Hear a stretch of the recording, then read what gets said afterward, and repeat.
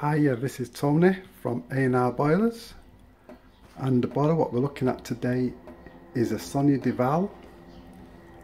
I can't pronounce the name properly. It's a semi-condense F30E, and today's boiler is a diverter valve problem.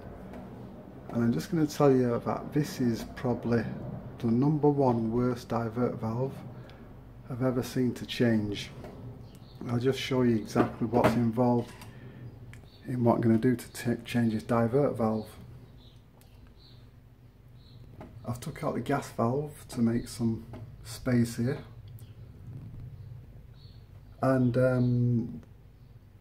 I'll show it's fitting in a cupboard. So the restriction's quite bad. Can't take the side panel off because you've got a piece of wood stopping me doing it.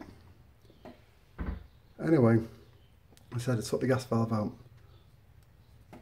I want to get on that back nut here, right there, to undo that one, but I can't do it because of space. So what I'm deciding to do, I'm going to take the divert valve out and the plate heat exchanger together.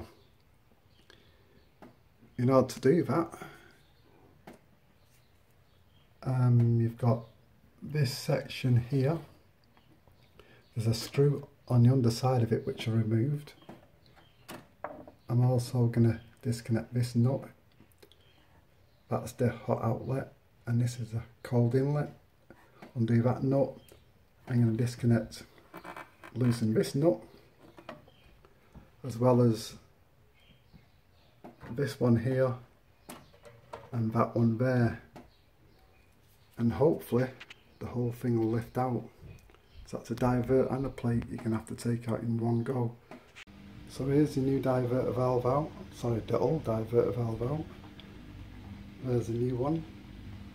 As I said, you've got the plate heat exchanger connected to the diverter, and that's what's come out of in that space there, so cramped. So as I said, this is probably one of the worst ones I've ever seen to change. If you've got any divert valve horrors you want to say, just share them and let's hear what you've got to say about it. So that's the end of this video, and hope to see you soon.